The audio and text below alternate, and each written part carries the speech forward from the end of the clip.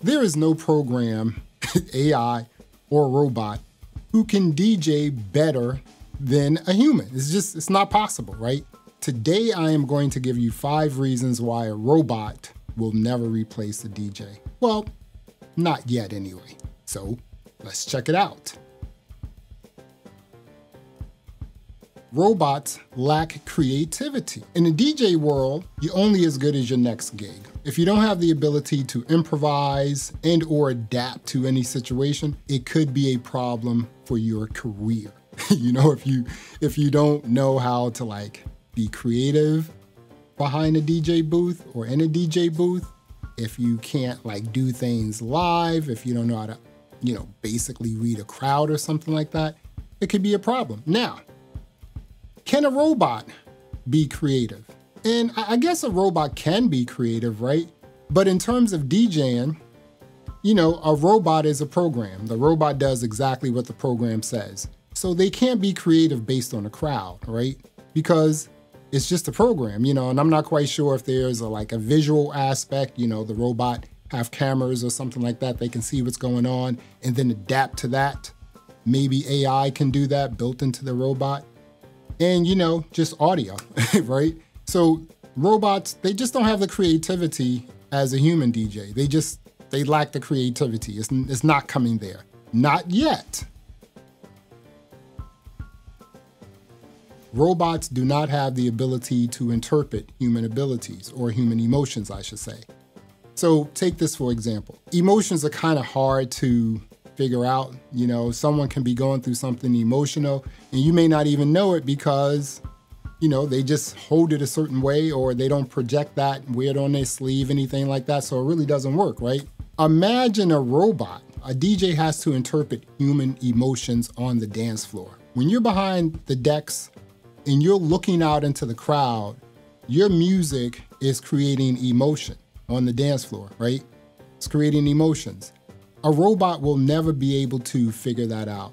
Look into a crowd and say, hey, that person right there or the group of women over there, like, you know, just dancing to my music, I'm going to play specifically for them. That doesn't happen, right? Because it's a robot. All they're doing is programming. You know, they're just doing what the program says to do. That's it.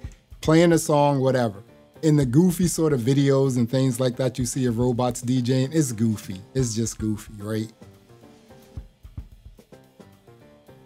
Robots can't feel the music. Being a DJ, being a musician, being a person in a recording studio, you have to feel the music. Because as a DJ, I'm excited to DJ, but I'm also excited just to feel the music and the energy inside of a room, right? So you have this sort of emotions and you also have just the reactions. And you know, those people on the dance floor, they're feeling the music, they're dancing, right? So that's being pushed back to you. Those emotions are being pushed back to you. And then you start playing differently based on what you see on a dance floor. It's that simple. You have to feel the music, you have to feel the crowd. A robot can never feel the music like a human can. Here's a robot playing, and I don't know where this robot is playing. I think if a robot was playing in a big festival, like, you know, some of the festival goers may be pissed off because they just paid, you know, $500, $1,000, whatever it is, you know, to go to this festival to hang out for 3 days and chill out with their friends. And then you have a robot coming on, right? They may like the music the robot is playing, but it's not the same. Another example is if I'm playing hip hop. That's what I'm doing. Someone hired me to play hip hop. I never do that. I don't play hip hop outright. But let's just say someone like hired me to play hip hop. And the next thing you know, I switch it over to country music. That's what a robot would do because a robot do not understand human culture. They do not understand that hardcore country music does not go with hardcore hip hop. It just doesn't work.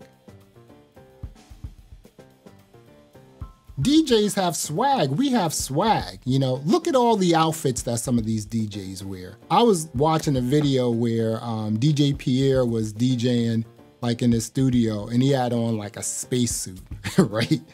I mean, deadmau5 had on a helmet, you know, Steve Aoki, you know, jumping into the crowd and throwing cakes and things like that. Kind of silly, you know, but still, that's the swag that a human DJ gives off. That's the swag that the human DJ gives back to the crowd. I'm not even gonna say I don't know, because I do know that a robot does not have swag. Absolutely not. You need that swag. Swag gives you confidence, right? I mean, especially if you're playing in a big room. So, you know, you got a crowd of 500, 1,000 people.